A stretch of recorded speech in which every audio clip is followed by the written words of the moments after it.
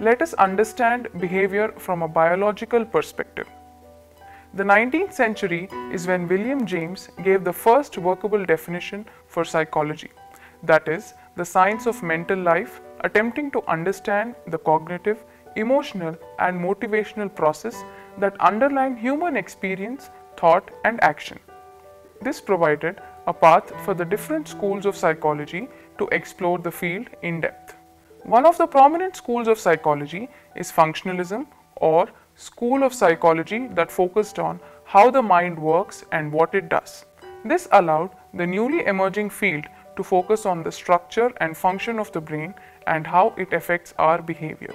Though functionalism was later rejected, it allowed for further growth and development, leading way for a new school of thought, that is biopsychology, the study of physiology and biological processes to understand human behavior.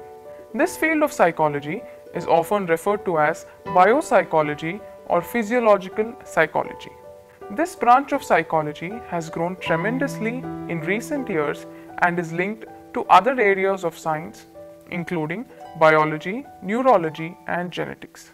The biological perspective is essentially a way of looking at human problems and actions.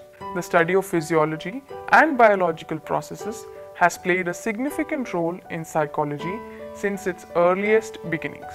Charles Darwin first introduced the idea that evolution and genetics play a role in human behavior. Biopsychology studies how biological processes influence the mind and behavior.